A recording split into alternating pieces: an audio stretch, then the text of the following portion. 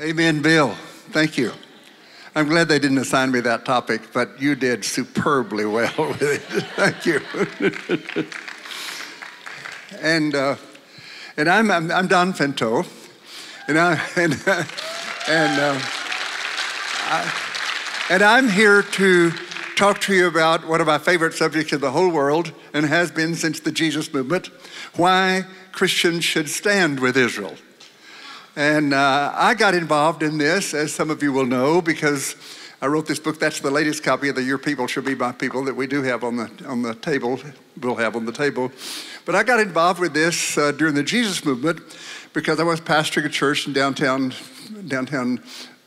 Nashville, Belmont Church. And I had been a professor out at Lipscomb University before that. And I was already getting involved with the Jesus people because, according to a Time magazine, that one that you saw in the Jesus Revolution, that I have a copy of over there in my briefcase and probably show you tomorrow, the Jesus movement, the charismatic movement, 3 times in that article says started in 1967, which is interesting because it's the same year that Israel took Jerusalem.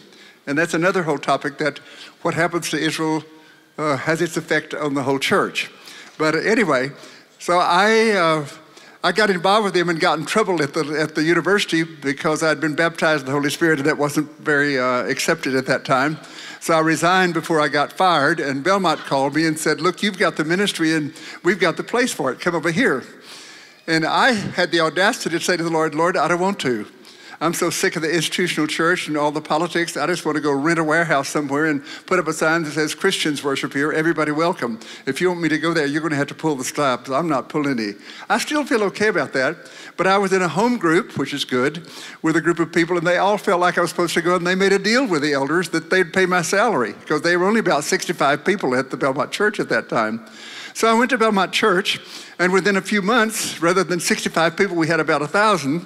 They were sitting on the windowsills and so packed down the aisles that I couldn't even. I had to step around them. I had to get up to preach, and I had to stay at one place because if I moved, I'd step on somebody. And but in the midst of the people that were coming were Jewish people, and they were a part of my flock. And so I started meeting with them every week to try to help them figure out what was going on. Because for 18th, 19th centuries, when a Jewish person came to faith, both the church and the synagogue said you're not Jewish anymore, which is totally absurd. But all of a sudden in the Jesus movement, there were Messianic synagogues that started being formed.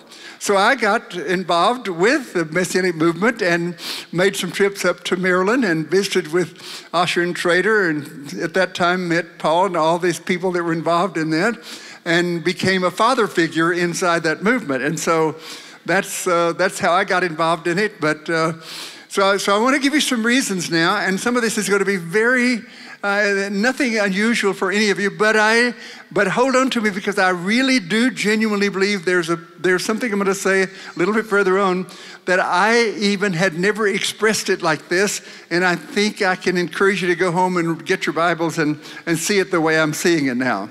So let me just start by saying then some of the reasons why.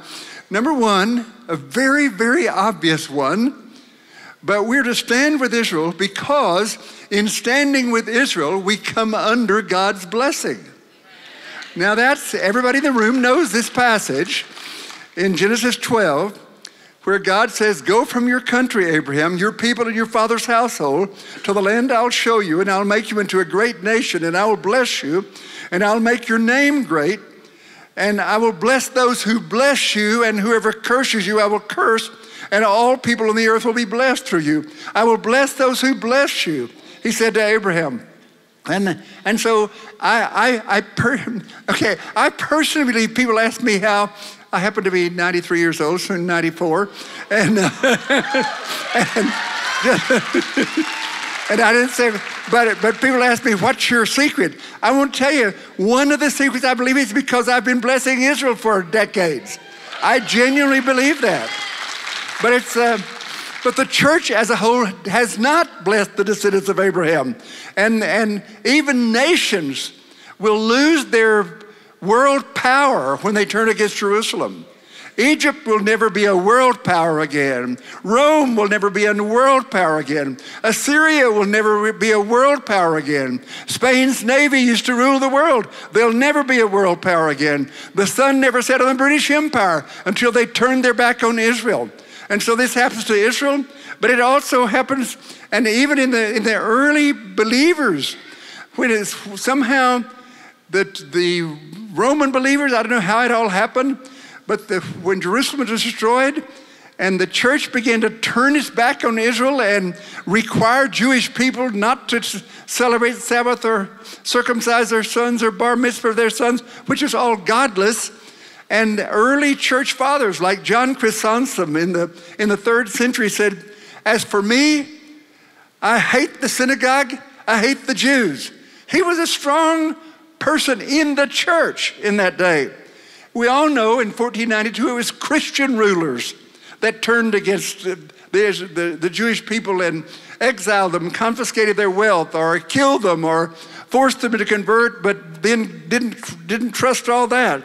Even the great Martin Luther, who helped in so much revival in the community of believers in his old days, because the Jewish people didn't come to faith and he thought they were going to. He said, and I'll just quote this one sentence, but there's a whole thing that he said about them. He said, their synagogues should be set on fire and their homes should be broken down and destroyed. Martin Luther's words were fodder in the heart and mouth of Adolf Hitler. And listen to this one. Gerhard Kittel, who was a German New Testament scholar, wrote in 1933, 1 year before Hitler came to power, and in talking about the Jewish question, he said they should accept discrimination and defamation as their due as second-class citizens whose lot is to wander restless and homeless on the face of the earth. That's a theologian 1 year before Hitler came to power.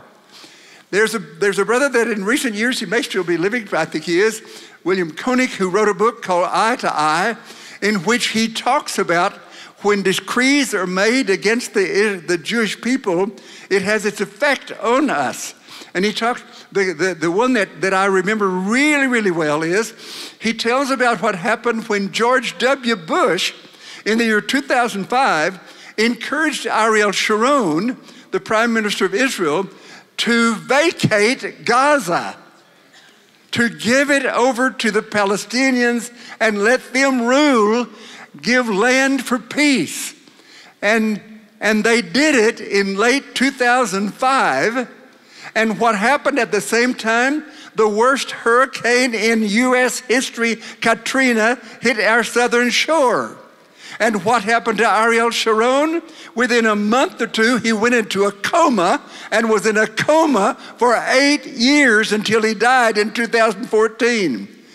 It's serious to turn our hearts against the Jewish people. The second reason, the second reason is because Israel was destined to be a light to the nations. Isaiah 42:6 and 49:6 say, I, the Lord, have called you in righteousness. I will take hold of your hand. I will keep you, and I will make you to be a covenant for the people and a light to the Gentiles. And all through Old Testament scripture, there are passages that show us that God's intention through the very beginning was to use the Jewish people to bless all the nations. For example, in Psalm 67, verse 7, may the Lord bless us so that all the ends of the earth will fear him. Or Isaiah 2, in the last days, the mountain of the Lord's temple will be exalted as the highest of the mountains. It will be exalted above the hills, and all nations will flow to it. And then, of course, in Acts, the 1st chapter, verse 8, Jesus says to his disciples, you will receive power when the Holy Spirit comes upon you, and you will be my witnesses in Jerusalem, in Judea, Samaria, and the ends of the earth. So we're to stand with Israel because it's Israel's destiny to, and still is, to be a light to the nations. The third reason I have here is, and you may never have thought about this one, I was teaching at a while I'm based in Kona, Hawaii, one time several years ago, and I was asked to speak the next day, and I heard the Lord say, and I was shocked, there's not a single command in the scripture where God tells a Gentile to evangelize the world. Now, don't run off from me yet. But I challenge you to find me one. It's not there. Our Gentiles' role and mandate to evangelize the world comes by way of the Jewish people. If we cut ourselves off from the Jewish people, we have no such mandate. Listen to Matthew 28, well-known passage. Jesus said to them, all authority in heaven and on earth is given to me. I like that because if Jesus has all authority, the devil doesn't have any. He just acts like he does. He has all authority, and he says, therefore, go and make disciples of the nations, baptizing them in the name of the Father, Son, and the Holy Spirit, and teaching them to obey everything that I've commanded you. That's the mandate that the Gentiles have. It comes by way of a Jew. And every single Gentile in this room, somewhere back there, a Gentile spoke to a Jew, or you wouldn't be, a Jew rather, spoke to the Gentiles, or you wouldn't be a believer. Because every single one of us can trace, if we knew how to do it, can trace our heritage in the Lord to a Jewish people, Jewish person who brought the gospel to the Gentiles. The fourth reason that I would say that we are to stand with Israel is because Jesus said he's not coming back until the Jewish people are ready to receive him. You remember that passage in Matthew 23, verse 39, where Jesus says to the Jewish rulers, you will not see me again until you say, blessed is he who comes in the name of the Lord. And the gospel also, Jesus said, has to be preached to every ethnic group, and then the end will come. So if this is true, then it's imperative for us as Gentiles to be participating with the Lord in bringing the Jewish people to the world, Jewish people to the Lord. For decades, I've challenged every single congregation that I know anything about at least to tithe their missions budget, if not more, to Jewish ministry. In fact, the two churches that I'm really, really close with in Dallas, I mean, not as close to Gateways in Dallas, but also the Beltway Park Church in Abilene, Texas, that both are thousands, and both of them would say that one of the reasons they're so blessed is because they have blessed the Jewish people. In fact, I brought this because I want to read you David McQueen, who's the pastor of Beltway Park. When he became the pastor in the year 2000, he called me, and his testimony is at the back of chapter 2 on Greater Riches of World Revival. And in the year he says, in the year 2000, after being called to a pastorate at Abilene, Texas, I called on Finto, asking to travel with him, desiring as a young pastor to gain wisdom from his pastoral leadership. He informed me that he was soon going to the Messianic Jewish Alliance in Pennsylvania, and I was free to join him. Although I had no information about the alliance, I decided that I would make the trip with Don, not then understanding his heart for Israel and the Jewish people. One reason I'm reading this is because I want every pastor in the world, I want us to be able to talk with every pastor in the whole world and bring them to the kind of thing that happened to David McQueen. And so he says, when I arrived at Don's home, ready to accompany him on his trip, he handed me a manuscript copy of Your People Should Be My People. The book was soon to be published by Gospel Light Regal. Don suggested that I read it so that I would know what we were getting into when we got to the conference. Ironically, I was brash enough, which sounds kinder than arrogant, to believe that Dr. Finto wanted my critique and input on his book.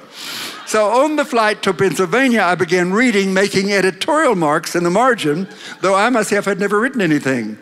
When Don referenced Romans 11:12, I was stunned and perplexed. How could this man have so utterly misquoted scripture?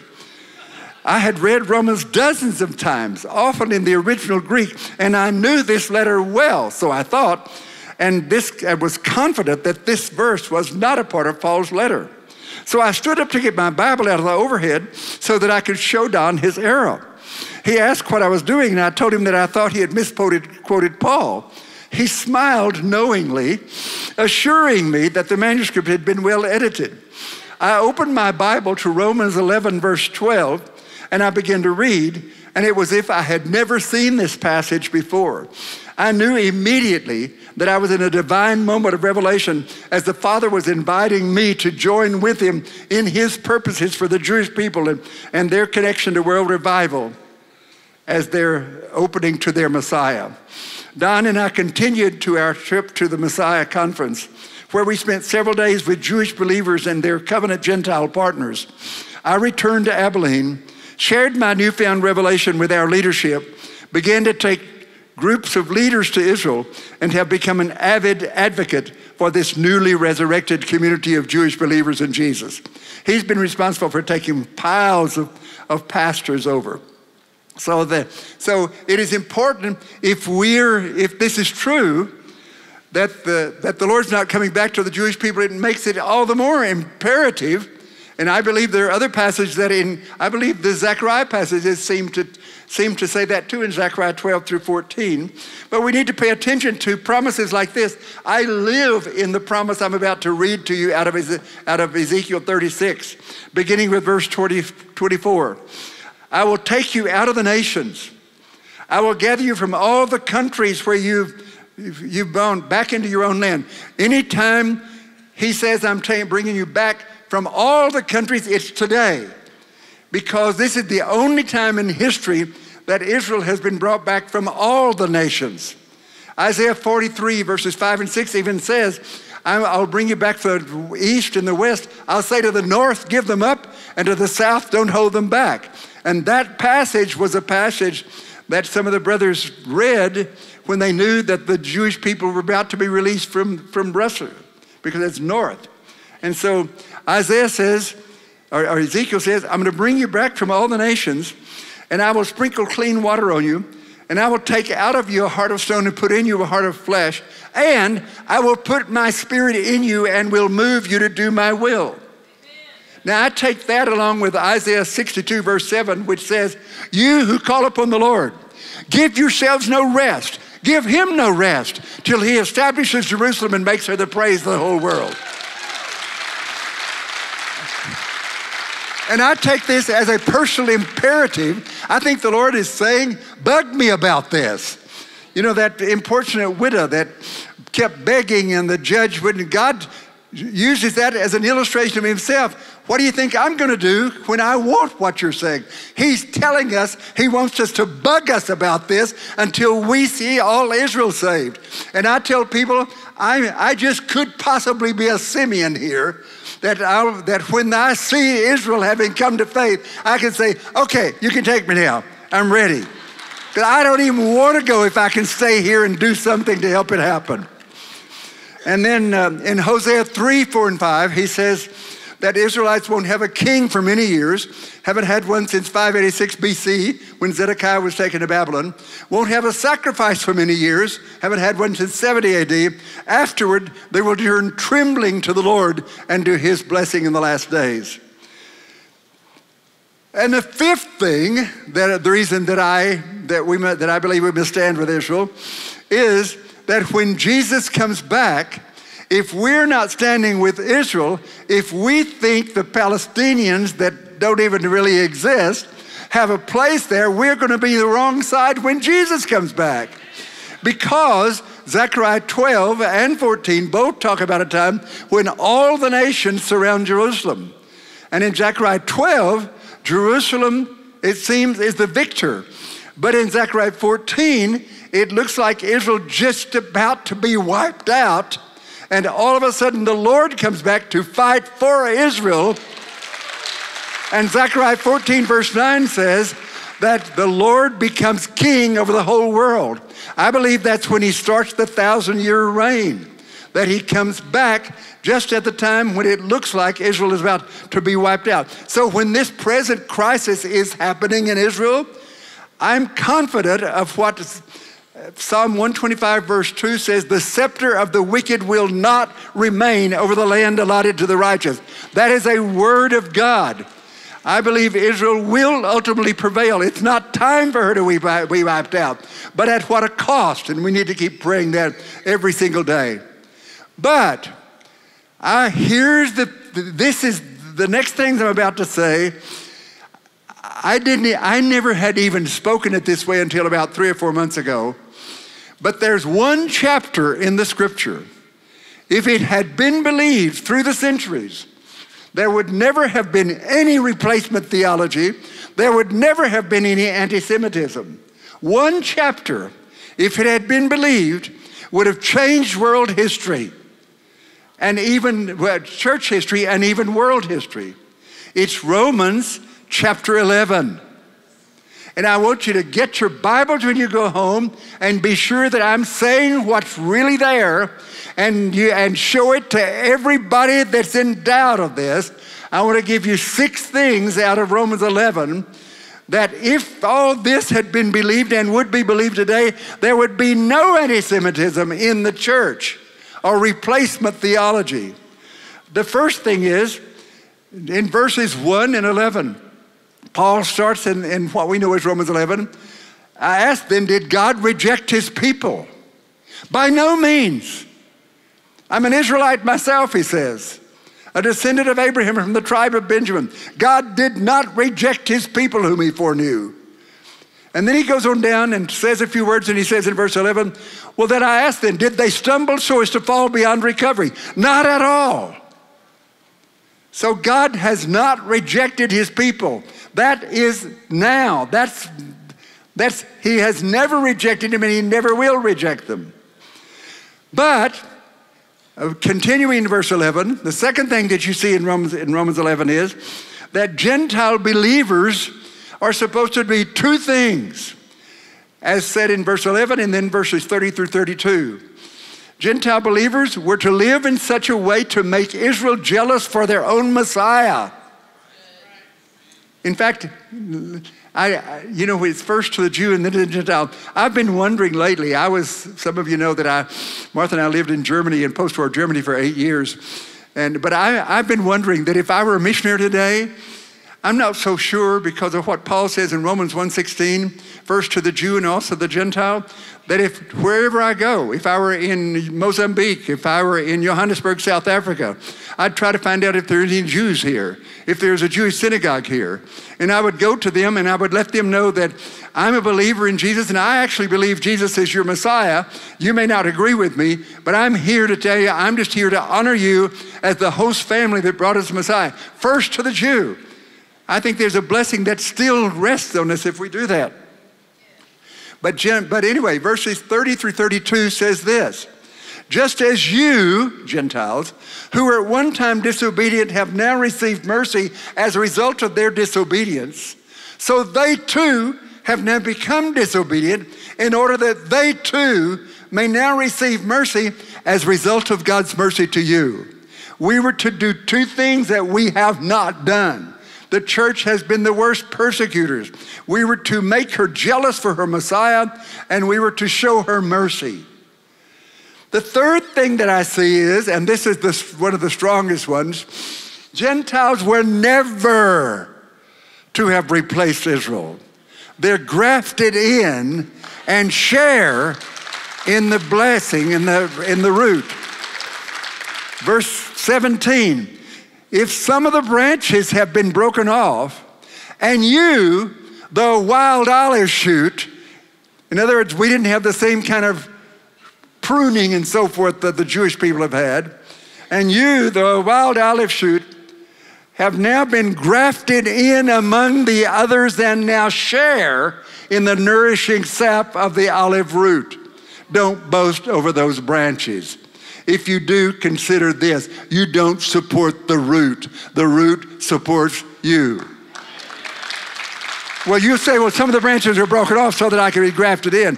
Granted, but they were broken off because of unbelief, and you stand by faith. Don't be arrogant, but be afraid. If God didn't spare the natural branches, he won't spare you either. And if they do not consider therefore the kindness and sternness of God, sternness to those who failed, but kindness to you, provided you continue in his kindness. And if they don't persist in unbelief, they'll be grafted in, for God is able to graft them in again. So, believers were never to have replaced Israel. We are grafted in to Israel. When the church is against Israel, they're against themselves, because we're part of Israel. We're not Jews, but we're part of Israel.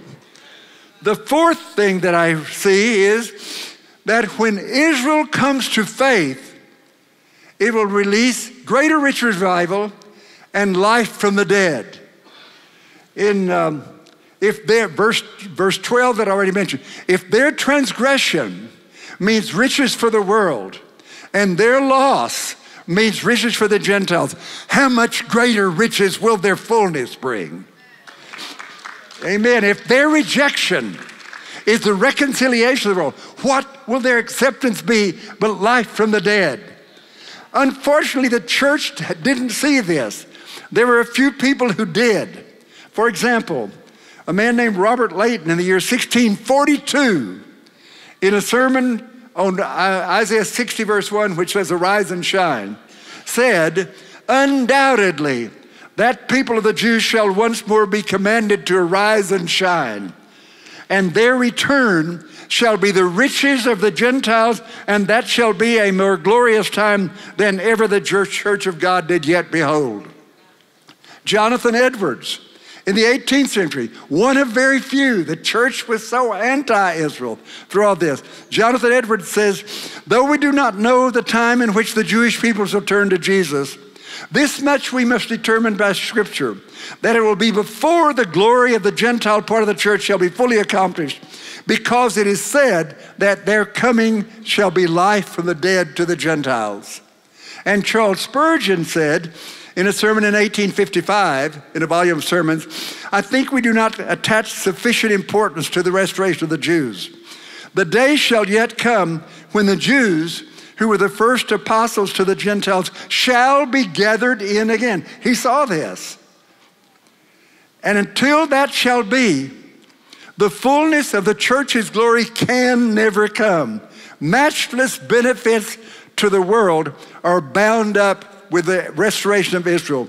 Their gathering in shall be life from the dead. God's call on Israel is irrevocable. Irrevocable. Again, I'm quoting from Romans 11, verses 28 and 29. As far as the gospel is concerned, they are enemies on your account. But as far as election is concerned, they are loved on the account of the patriarchs, for God's call and his gifts are irrevocable. See, if the church had believed this, there would not have been the anti-Semitism. The Christian rulers of Spain couldn't have turned against them. Believers couldn't have been hoodwinked by Hitler thinking whatever they thought in order that time. And then the last thing is in verses 25 and 26, ultimately, praise be to God, all Israel will be saved. And I tell you, listen, when God puts a promise down, I encourage you, pray Scripture. Put your weight down on what God says. I have a vision statement, and my vision statement starts off by saying, I believe the Word of God more than I believe my own feeling or emotions. I believe the Word of God more than I believe what anybody else says. When he says all Israel will be saved, I believe all Israel will be saved. And he says, I don't want you to be ignorant of this mystery so you won't be conceited. Israel has experienced a hardening in part until the fullness of the Gentiles has come in, and so all Israel will be saved. Let me just say something about the fullness of the Gentiles. I was teaching a group of hippies years ago, packed into a little storefront, and I'd been teaching through Luke, and we got to Luke 21, and I was screaming for help, because I knew that Luke 21 was a parallel passage to Matthew 24 and Mark 13, when Jesus is It's answering the question on when will the end come and all this kind of thing. And so I just said, let's pray that, let's read this one more time and ask God for help. And inside I'm screaming for help. But on that day or night, whatever it was, I saw 4 scriptures that absolutely have been so embedded in me, and I believe it answers the time of the end of the Gentiles. In Luke 21:20, the Lord says that when you see Jerusalem surrounded by enemies, you'll know its devastation is near. Everybody in the room knows what that is. That was 70 AD. Then he says in verse 24, and the Jewish people will be scattered to all the nations. Well, we all know that happened. And Jerusalem will be trampled on by the Gentiles until the time of the Gentiles is over. Jerusalem was trampled on by Gentiles from the time of Babylonian captivity until 1967. That's the first time a sovereign state of Israel took possession of Jerusalem. For all those cities. I believe the time of the Gentiles is over. Now let me tell you another way to look at it. The early believers were totally Jewish. There were no Gentiles. Converts maybe, but no Gentiles. Then Cornelius came in, and for a season we had Jews and Gentiles together. But then the church became so anti-Jewish that for 18, 19 centuries we had a Gentile church. There was not a Jewish expression. There was not a Jewish synagogue. But that's no longer the case. The time of the Gentiles is over. The Jews are back. And the Jews are going to be back. And then he says in verse 28, when you see these things beginning to take place, I have, stand up and lift up your head because your redemption is near. I think he's telling us we're living in the end times of the end times. How long? I don't know. I will say, and I almost want to say don't quote me on this one, but I'm going to say it anyway. In verse 32, he says, this generation won't pass away till all these things happen. Well, it can't be the generation he was talking to. They're long since gone. Could it be? I'll put it in the form of a question. That way you can't quote me. Could it be that the Lord, the longest generation in history is 100 years? Israel was in Egypt 400 years, and they were brought back in the 4th generation. Could it be that the Lord is saying that he's going to wrap this thing up by 2067? That would be 100 years. I'm just asking the question. I didn't say that it is. I'm just asking the question. You work on that one. Yeah.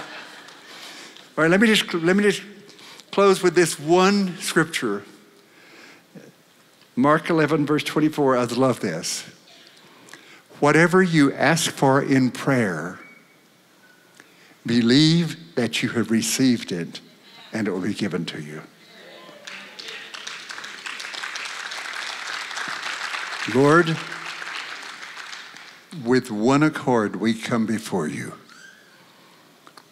I believe probably everybody in this room believes that we're living in an unusual time and we're living with Jewish people who have come to faith since 1967, when you started something that's very unusual. But Lord, we've seen the first fruits of this end time revival. But now it's time, Lord. You promised that when you would bring them back, you would put your spirit in them. You put your spirit in some of them, but Lord, there are several million in Israel that you haven't put your spirit in yet. And we're putting our weight down on your promise that you promised that. And we ask you to do it. And you said, Lord, through your word that when Jewish people come to faith, it'll be greater riches revival. It'll be like life from the dead. And I believe, Lord, that means that promise that you also made, that this gospel of the kingdom has to be preached to every ethnic group, and then the end will come.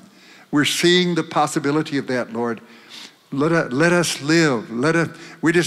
I just ask that every one of us be so strong in this and so powerful in this that we spread this all over the world and become a part of this magnificent thing that you're doing in our generation. We thank you, Lord, in Jesus' name. Amen. Rejoice in the Lord always. Again I say, rejoice. It began over 40 years ago with a call from the Lord to change the way the world worships.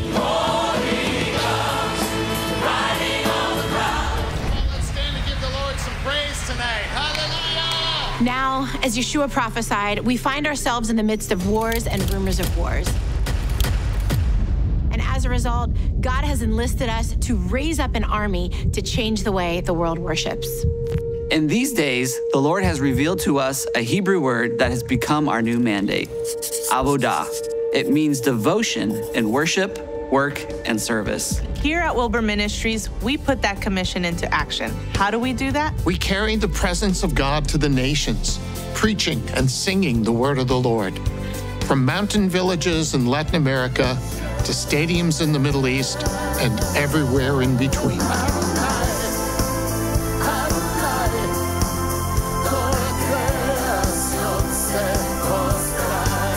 But it's so much more than just the music. Shabbat Shalom. Welcome to Shabbat in your home. It's about confronting the darkness in the media with our weekly broadcasts of Shabbat in Your Home and the Paul Wilbur and Friends podcasts. Then we get into also the ministry elements. It's about bringing life to a forgotten African Jewish tribe by drilling freshwater wells.